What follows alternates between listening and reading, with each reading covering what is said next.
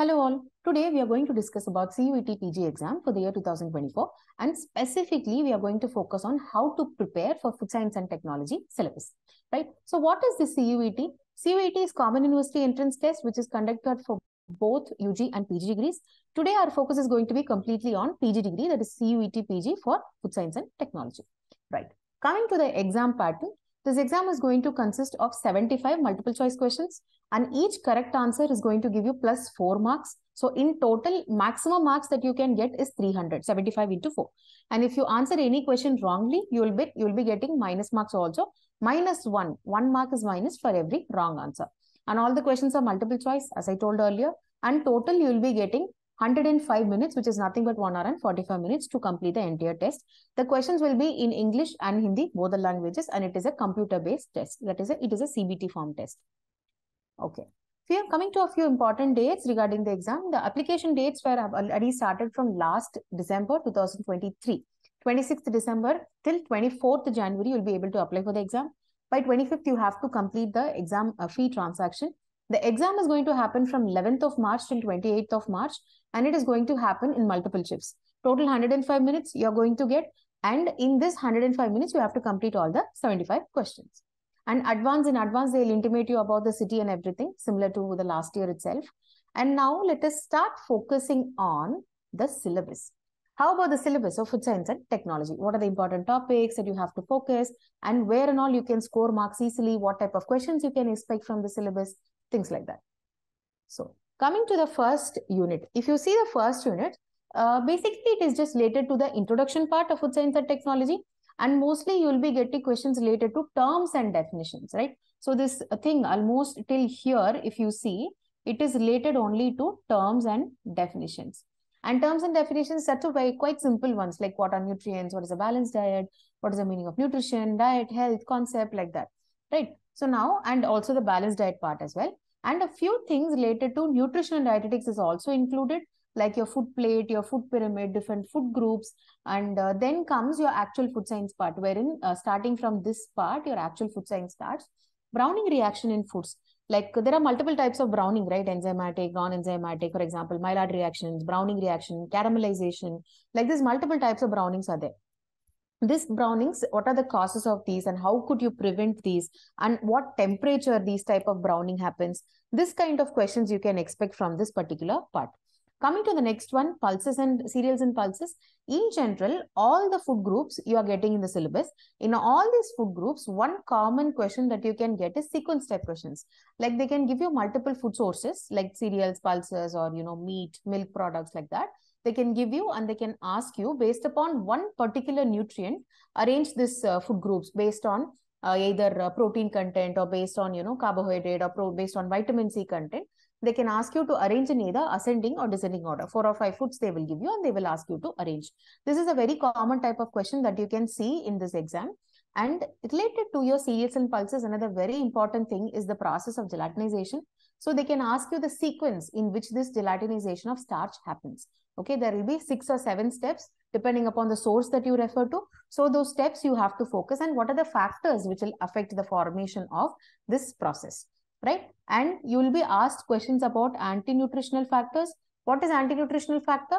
Any nutrient, any component which is preventing absorption of other nutrient, it is called as an anti-nutritional factor. Say, for example, phytate or oxalate, tannins, all of these are examples of anti-nutritional factors. So these anti-nutritional factors related to this, always you get questions when it comes to food science or even related to your nutrition. So this part you have to focus more. And also, what are the processes, what are the processing techniques that you can use to reduce the quantity of this anti-nutritional factors? So basically, you can soak, you can germinate, you can ferment the foods, which will help in increasing the nutritional absorption capacity, bioavailability, or we call it, to increase the bioavailability of the nutrients. Okay, so this type of question you can expect from the cereals and pulses topic. And fruits and vegetables, as I told you, same thing, you can expect sequence type questions depending upon the quantity of a particular nutrient which is present in that particular food. Okay, another very important one is the food source and the antioxidant or phytochemicals which are present in that food. So those things can also come, especially in match the type following question. One side they will give you the food name. like the ingredient name, say for example, tomato one side, lycopene on the other side, like that, they can ask you to match it. Okay, so that type of questions you can expect from fruits and vegetables. Next, coming to your chocolate. So related to chocolate, the only question that I expect that can easily appear is the sequence, processing of chocolate sequence. So there is tempering, fermentation, like this multiple processes are there. Na? So the sequence of chocolate preparation could be asked. Okay, and also the tempering, temperature. Tempering ke liye we use a different temperature, right, to give the glossy look for the chocolate. So that temperature could be asked and the process could also be asked. Next, coming to your milk and milk products, again, same sequence step question can come since multiple fruit products exist and multiple sources say we get this dairy products, right? So related to that, it can come. And also related to a few terms like your pasteurization, homogenization, fortification, like this multiple processes are used in milk technology, right? Milk processing technology. So that could be asked for you. And again, temperatures and factors which are affecting the effectiveness of these different techniques. Okay, there are multiple ways in which we do these techniques, na? Like UHT is there. So like this, multiple things are there. That could also be asked for you. And related to types of milk also. In milk also, there are multiple types, right? Like cow's milk is there, buffalo milk is there. And then in milk itself, standardized milk, double-toned milk, half-half, like this multiple types of milk is there. Na? So in that, they can ask you combination type questions. Next, coming to eggs. Main type of question that you can expect from this is the use of egg in cookery. What is the different functions that a particular egg can do? Like if you take in mayonnaise, egg acts as an emulsifier. If you take in other maybe in bakery goods, it acts as a raising agent. Like this, multiple ways may we use eggs, right? So related to that, you can get questions. And also that is what is the functions of egg in cookery. So this thing is important. And you can get questions related to anti-nutritional factor which is present in egg. There is a anti-nutritional factor called avidin, right? So this avidin related questions, they are very frequently asked in this question, in this exam. So that also you have to focus. Then coming to meat, fish and poultry, again, combination type question or sequence type question related to its nutritional capacity. And then what is the different selection criteria? What is the standard purchase procedure when you buy a meat or fish or poultry, etc. And then there is tenderization. Tenderization, say related, you can get enzyme questions like papain is used for tenderization of meat, and like this bromelain can be used for tenderization of meat, things like that. Next, again related to your sugar, you can get questions related to sugar cookery, temperature of sugar cookery and the stage of sugar cookery. Okay, and the different names of sugar. There are multiple names in which we call sugar. Na? There is invert sugar, dextrose, this, that, like that. Around 54 different names are there. So related to that, you can get questions. Next, coming to fats and oils. Fats and oils are related. I believe that you will get questions related to this rancidity part more. Because there are, like for example, acid value is there, rancidity, many rancidity indexes are there. So this indexes are related, you can get questions. Okay, and also what and all the different changes that happens in a fat. Like when you fry the fat, use the fat multiple times, you heat it and reheat and use, then that can lead to a lot of problems, increase in trans fat content, and that leads to cardiovascular diseases. So stuff like that could be asked related to your fats and oils. Okay. And as I already told you, different food groups are related. One common type of question you get is the sequence type question. Like different foods they will give you and they'll ask you to arrange it depending upon a particular nutrient. And then coming to your food hygiene part. Food hygiene part is quite simple. If you have a basic idea of how to, take care of your personal hygiene and take care of the surroundings of a food industry, this question could be asked very easily. It's not very thought-provoking or anything. And then coming to your adulteration, what are the different food sources and what is the common adulterant which is used in that food source and what is the health effect of that adulterant? Say, for example, if in black pepper, usually papaya seeds are mixed. And papaya seeds, if consumed in large quantity, it leads to stomach-related problems, gastrointestinal-related problems, stuff like that. Okay. Next, coming to your baking technology. Again, here, one extra part that you could see is the history of bakeries in India. Okay. History of bakery and its scope in Indian economy. Okay. This part you may not have studied in your BSc or in your UG degree. Right. So that this part may just go through the basics of how bakeries developed in India. Right. Next, coming to your wheat grain technology, related to that, you will get questions related to the structure of a wheat grain, like bran, husk, germ part, which in particular part contains a lot of anti-nutritional factors. or which part has high glycemic index, like that, right? And then coming to the types of wheat flour, so basically durum wheat is there, then refined wheat flour is there, things like that. And depending on this, the composition of the nutrition composition will also vary. So have a look of that as well. And next you have to know the composition, amylose, how much is there, amylopectin, how much is there, what is the difference between amylose and amylopectin, that kind of these things also you have to see. Then coming to cake technology, you have to know the different types of cakes, what are the different ingredients used, and the proportion of the different ingredients that we use. And whenever we speak about cooking, or especially when it comes to baking, temperature plays a very important role, right? Or else a cake will become a biscuit, right? So you have to take care of the temperature part, and you have to keep it in your mind very strongly. And of course, you will get questions related to that as well in your exam. And labeling regulations related to FSSAI, okay? FSSAI related labeling regulations, we just go through it once. And then related to pastry technology, you'll mostly get questions related to your types of pastry only, like the fat content of different types of pastry. Like among these different types of pastry, tell us in which is used for this product, or which is used for making, you know, how a calzone is used. In calzone, what type of pastry is used, like that, if they can ask you. Or they can ask you whether fermented dough or unfermented dough is used for a particular food product, like that. Like naan ke liye to hum fermented, we use it na, or fermented flour, like that. But if you take chapati, chapati is not fermented, right? So like that, different food products ka names they will give you, and they will ask you whether fermented or unfermented dough is used for that particular food product. Next, coming to food safety and preservation. Food safety and preservation, in this you have to study the external and internal factors which affect the growth of microbes. That is very, very important. That's related, you get a lot of questions. Most of the exams you can see this type. And then what are the main reasons we do preserve the food, and what are the main reasons for processing? Basically, these two will be same only. And you have to focus on all the key factors which affects food safety and then food loss in India. So you have to know about FSSAI Act, right? Before FSSAI, we had PFA. So PFA ke under there were so many different acts. Those also you have to focus. And what are the different food additives which are allowed and which are banned in India? This question is very commonly asked. And also recent times, we speak a lot about artificial sweeteners, right? So you have to know, according to FSSAI, which artificial sweeteners are banned in India and which are okay to be used in India. Okay. Next, methods of preservation, you have to know again the reason for that particular type of preservation. And for each type of preservation, you have to know the different components which are used.